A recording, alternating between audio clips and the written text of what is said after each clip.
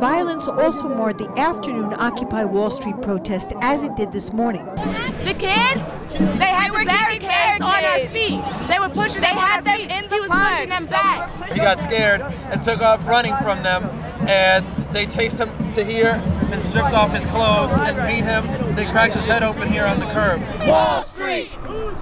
Our streets! Prior to that, the protest peacefully recentered itself in Zuccotti Park after encircling Wall Street this morning.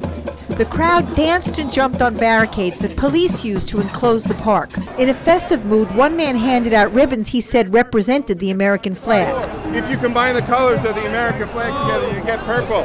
Because the movement isn't anti-American, it's ultra-American. Whose streets? Our streets! Down with Wall Street! The mayor kicked everybody out, and it was an empty park.